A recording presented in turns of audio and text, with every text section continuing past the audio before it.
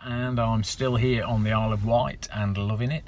The weather today is a little bit more overcast and there's still some sort of patchy sun, but there's a lot of cloud and it's very, very windy, which is why I'm doing a video inside the camper van at the moment. I just came out, thought I'd sort of scout around for somewhere to possibly stay over for a couple of nights. Tonight is my last night on the proper campsite, so I need somewhere to stay for the 2 nights after.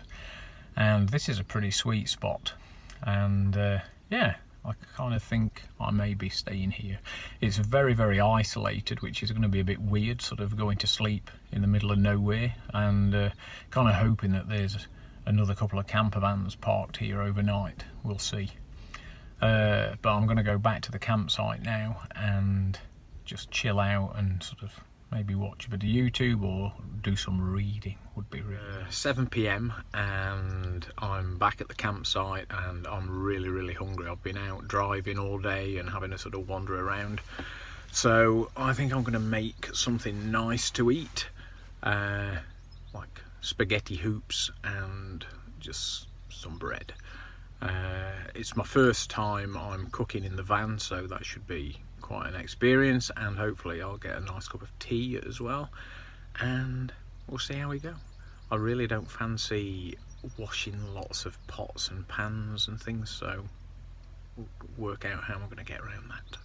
Okay. It's dinner time, and it's my first time that I've cooked in the van, so it's kind of cool and also kind of challenging because the pan slides around because the van isn't really parked dead flat, so I kind of have to keep my eye on the pan, otherwise it kind of slides, which it isn't doing now but it was doing before, so that's a bit of a challenge.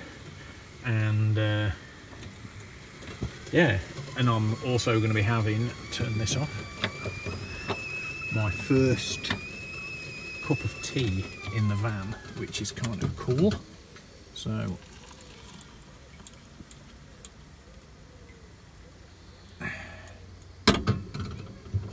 that's great.